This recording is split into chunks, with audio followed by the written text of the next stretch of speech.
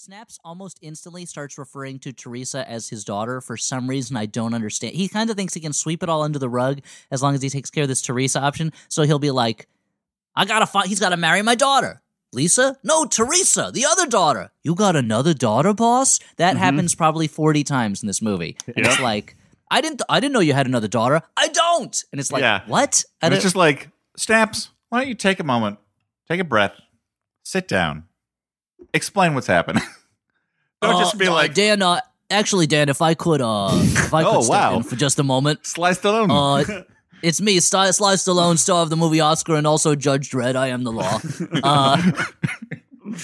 Now, Daniel, you've made a complaint that can often be made of many farces, that if the characters only stopped for a moment and explained the proceedings, people would know what was going on, and there wouldn't be all this confusion, and maybe the farcical laughs would die down, and instead of a big problem where people are slamming doors and running around, they just sell things very quickly. It's kind of the same thing I say when I'm watching Curb Your Enthusiasm, starring Lawrence David, in which when there's so many times when all Lawrence has to do is apologize, even if he don't mean it, and the problem will go away. But he's just so damn stubborn, he just won't do it. Yep. And he gets into trouble. And I'm like, Lawrence, maybe you should curb your enthusom. Yeah, for causing trouble. It's very frustrating for the audience. That's all I'm trying to say. You know, it doesn't... That's true. That's true, Dan. That's true. Now, what it really is that you got to believe that farce exists in a kind of different space, a kind of farce space, in which logic is more important than reality. Is that a way I could put it? Does that make sense? And so each farce event is... Such a dramaturg background. I also didn't realize until just now how much Sylvester Stallone sounds like Natasha Lyonne. Oh yeah, I was her elocution teacher. Oh, awesome, great. Dan, I actually chair the drama department at Yale University. Oh wow, okay. Right. I teach a class called Farce or Farts, in which I talk about the two main types of humor. There's the farcical type of humor, in which it is a chain of events that is intricately linked, and there's also the crass toilet sort of humor. And they both have their place in the theater. I have to say. I imagine that you were just showing your class a farce and then playing an audio recording of a fart and asking them to identify which is which. Oh, so you took the class? Oh, yeah, that's the final. That's the final exam. People pass it. Great. I mean, I'm glad that I guess that's a brag on you as a teacher. People pass it. Yeah, well, I mean, that's good. I mean, it shows they've learned the difference between noises off and like a particularly wet fart. When confronted with both of them. I mean, yeah, so Dan, that would be noises on, I guess, in that case. Very good, Stuart. Very good. Extra credit. Now, I didn't know you'd enrolled. Yeah. Oh, wow. This is an interesting university.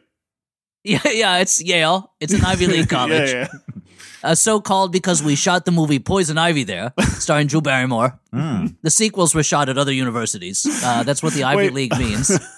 Okay. So Poison Ivy 2 with Alyssa Milano, that was shot at Harvard. And Poison Ivy, The New Seduction with Jamie Presley was shot at Brown. Wow.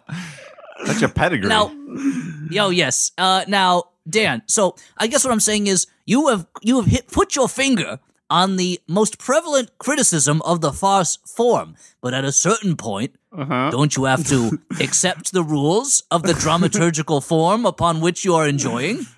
All right, I suppose a willing suspension of disbelief is in order. Yep, that's my teaching assistant. Willie, suspension of disbelief. Willie's been with me for a long time, and someday he'll finish his doctorate. Okay. Groucho Marx just walked in. Yeah, he's been feeding me lines. Well, guys, I gotta go. I'm in talks to make a movie called Oscar 2, Too Fast, Too Oscar.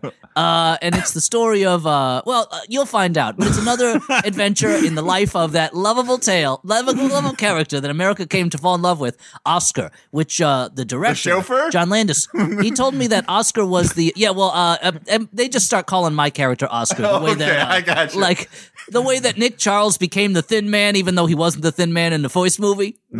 Yeah, this is some interesting promotional copy for Oscar 2. Oscar 2. So anyway, John Landis told me that Oscar was the #1 box office hit of 1991. And I don't know why it's taken almost 30 years to make the sequel, but I guess he's been working on the screenplay. It's like Blade he's got Runner. he's got his son Max on it, so I assume there's going to be a lot of high concept bullshit in it. But we'll figure something out. Oh, wow. Right, well, Sound pretty excited. Okay, well, thanks for dropping by, as you occasionally do. Yeah, well, what else are we going to do today? Okay. I guess, I don't know. Yeah, and I suppose You guys going to... Maybe we should take in like a Broadway show? No, well, I don't know. Yeah, I mean, I guess we could stop the podcast and go to a Broadway show. No, let's keep the podcast running. You guys seen this Hamilton? I've heard a lot about it. Yeah? I mean, yeah, we've both seen it. Yeah. So you didn't wait for me. Thanks, I guess. Thanks for no thanks. I mean, I think you can see it a second time. It's got a different cast at this point. Oh, great. Well, I'll just sit on the couch and be silent for the rest of the show. Thanks. I'll close my eyes and take a nap until you're ready to leave. Okay, great. Elliot, you won't believe what just happened. I heard it, and I'm all the way over here on the other side of the country. Oh, wow. This is ridiculous. I just keep missing him. Yeah, I got to start locking my door. Yeah, well, I think he'll just break through. He's a mountain of a man. Yeah, he's very strong. Okay, Anyway. so Dan, I'm going to take the wheel for just a moment. Okay. Lisa and Dr. Poole have hit it off. Snaps, he reconnects Anthony, Teresa, and he gets the jewels back. And Snaps learns that, so the maid has left, so they hire a new maid. And who does this new maid turn out?